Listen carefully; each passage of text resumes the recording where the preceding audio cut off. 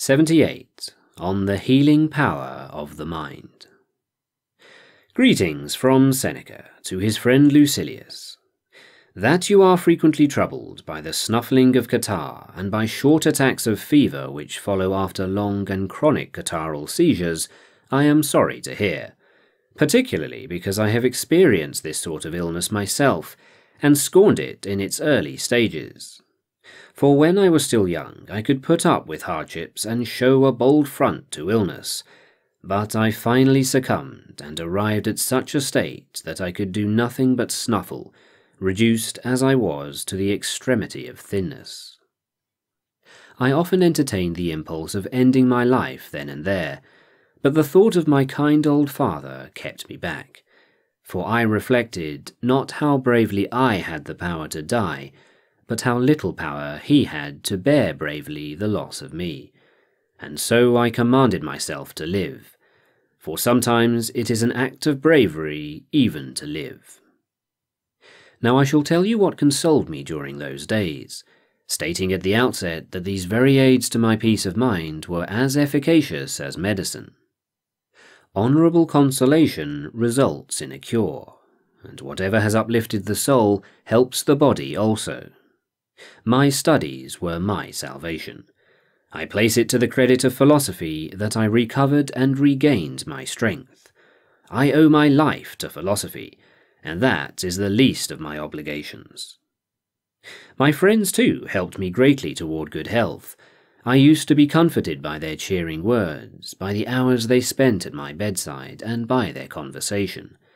Nothing, my excellent Lucilius, refreshes and aids a sick man so much as the affection of his friends.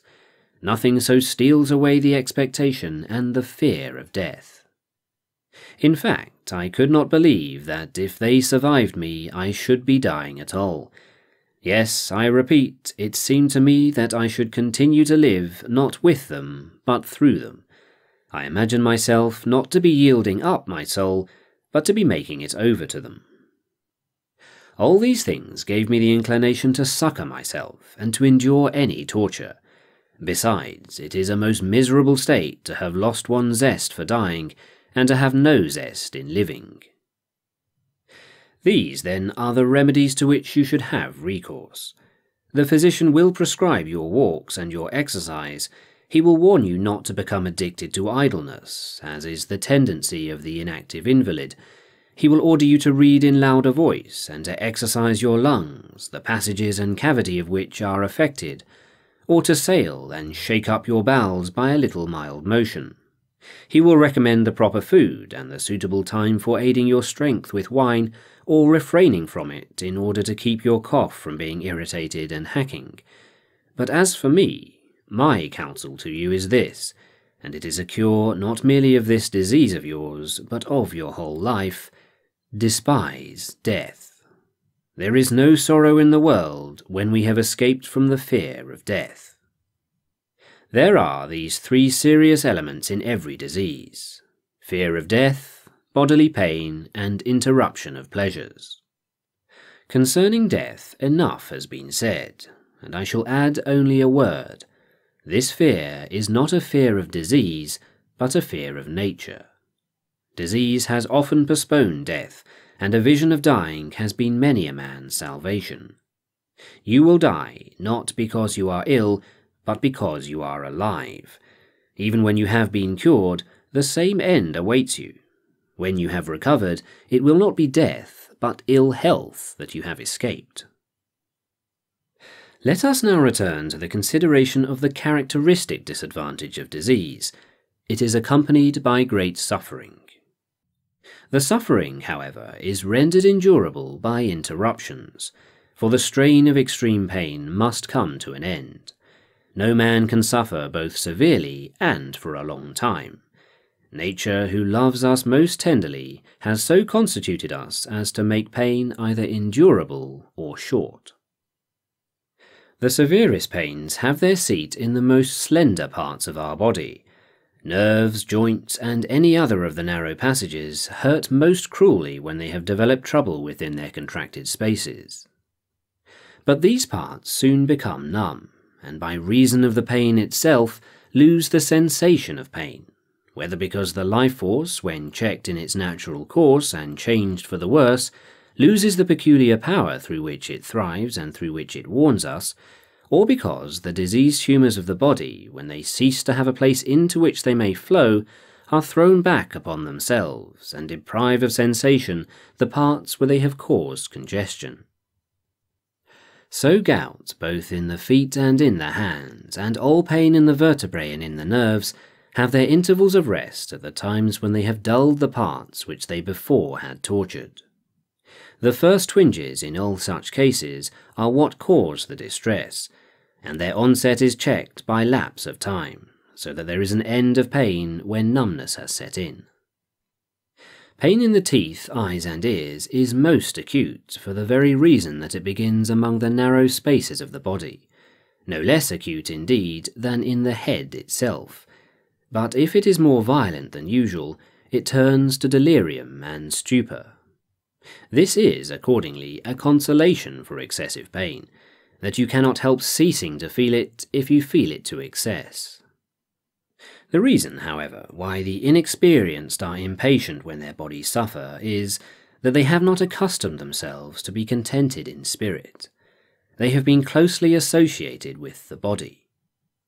Therefore, a high-minded and sensible man divorces soul from body, and dwells much within the better or divine part, and only as far as he must with this complaining and frail portion. But it is a hardship, men say, to do without our customary pleasures, to fast, to feel thirst and hunger. These are indeed serious when one first abstains from them. Later, the desire dies down, because the appetites themselves which lead to desire are wearied and forsake us. Then the stomach becomes petulant, the food which we craved before becomes hateful. Our very wants die away, but there is no bitterness in doing without that which you have ceased to desire.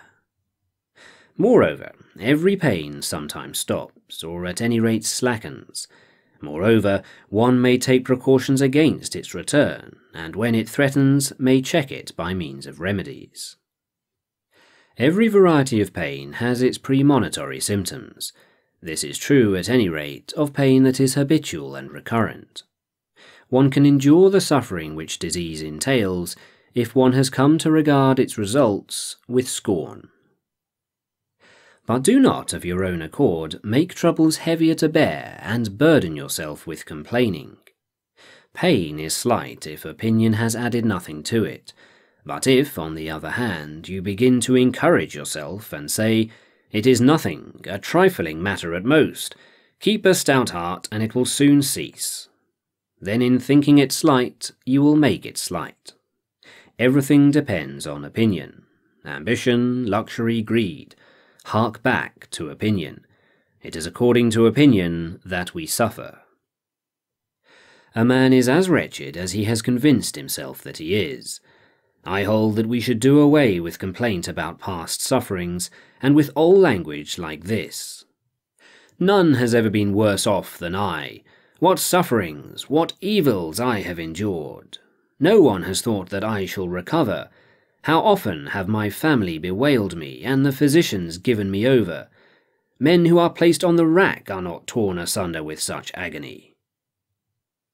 However, even if all this is true, it is over and gone. What benefit is there in reviewing past sufferings, and in being unhappy, just because once you were unhappy?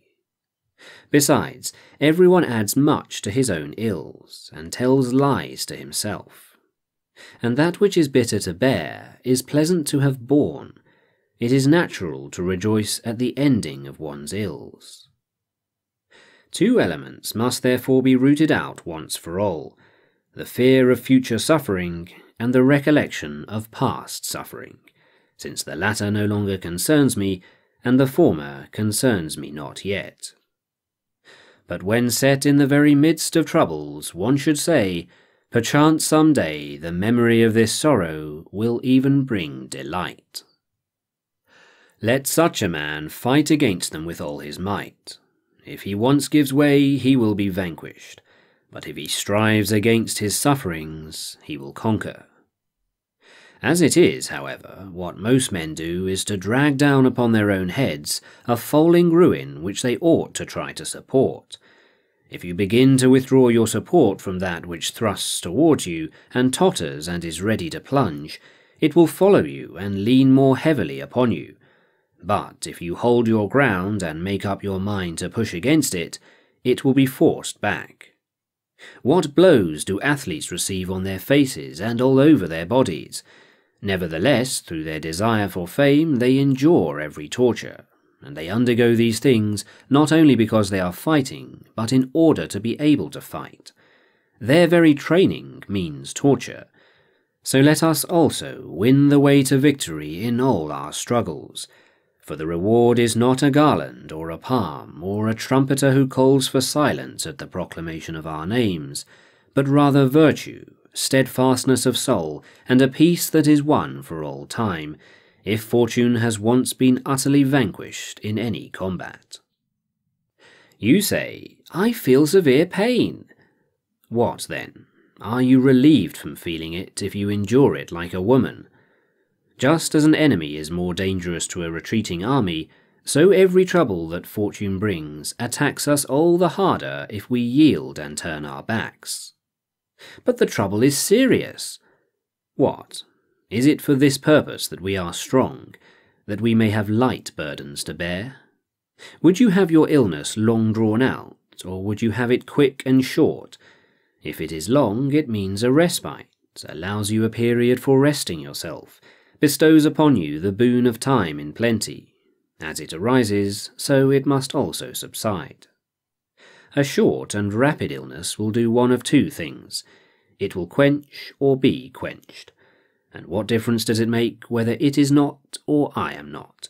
In either case, there is an end of pain.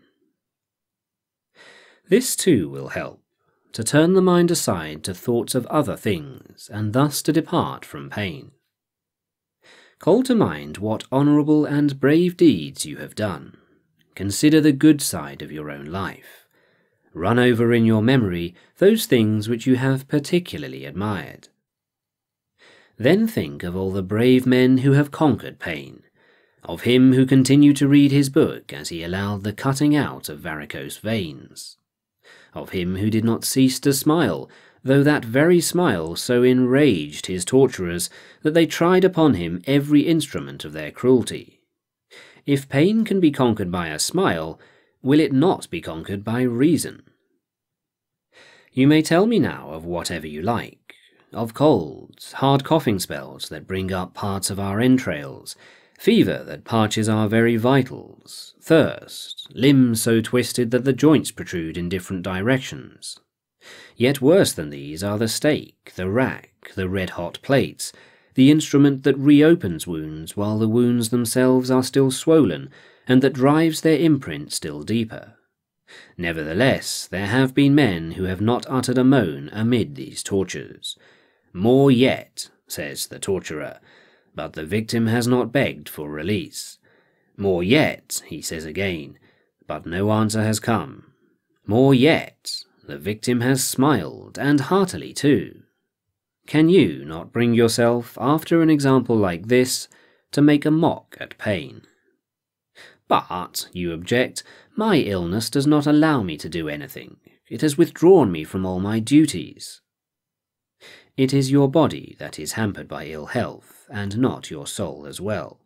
It is for this reason that it clogs the feet of the runner, and will hinder the handiwork of the cobbler or the artisan. But if your soul be habitually in practice, you will plead and teach, listen and learn, investigate and meditate. What more is necessary? Do you think that you are doing nothing if you possess self-control in your illness? You will be showing that a disease can be overcome, or at any rate endured. There is, I assure you, a place for virtue even upon a bed of sickness. It is not only the sword and the battle line that prove the soul alert and unconquered by fear.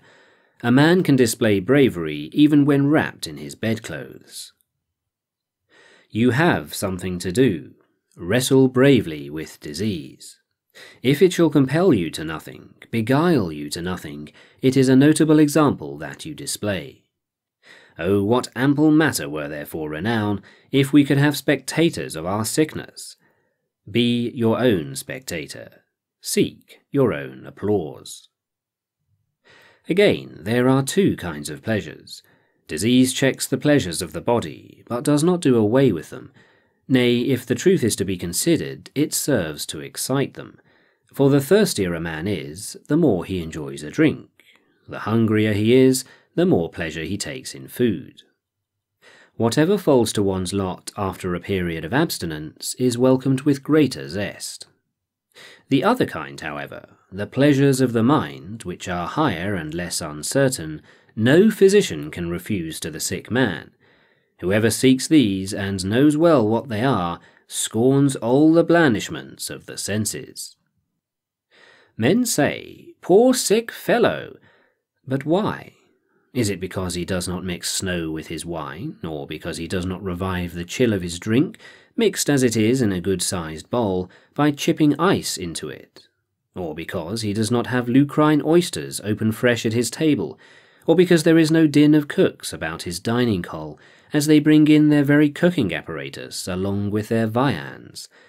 For luxury has already devised this fashion, of having the kitchen accompany the dinner, so that the food may not grow lukewarm, or fail to be hot enough for a palate which has already become hardened. Poor sick fellow! He will eat as much as he can digest. There will be no boar lying before his eyes, banished from the table as if it were a common meat, and on his sideboard there will be heaped together no breast meat of birds, because it sickens him to see birds served whole. But what evil has been done to you? You will dine like a sick man, nay, sometimes like a sound man. All these things, however, can be easily endured. Gruel, warm water, and anything else that seems insupportable to a fastidious man, to one who is wallowing in luxury, sick in soul rather than in body, if only we cease to shudder at death. And we shall cease, if once we have gained a knowledge of the limits of good and evil. Then, and only then, life will not weary us, neither will death make us afraid. For surfeit of self can never seize upon a life that surveys all the things which are manifold, great, divine. Only idle leisure is wont to make men hate their lives. To one who roams through the universe, the truth can never poll. It will be the untruths that will cloy. And, on the other hand, if death comes near with its summons, even though it be untimely in its arrival, though it cut one off in one's prime, a man has had a taste of all that the longest life can give. Such a man has in great measure come to understand the universe. He knows that honourable things do not depend on time for their growth. But any life must seem short to those who measure its length by pleasures, which are empty and, for that reason, unbounded. Refresh yourself with such thoughts as these, and meanwhile reserve some hours for our letters. There will come a time when we shall be united again and brought together. However short this time may be, we shall make it long by knowing how to employ it. For, as Posidonius says, a single day among the learned lasts longer than the longest life of the ignorant. Meanwhile, hold fast to this thought, and grip it close. Yield not to adversity, trust not to prosperity, keep before your eyes the full scope of Fortune's power, as if she would surely do whatever is in her power to do. That which has long been expected comes more gently. Farewell.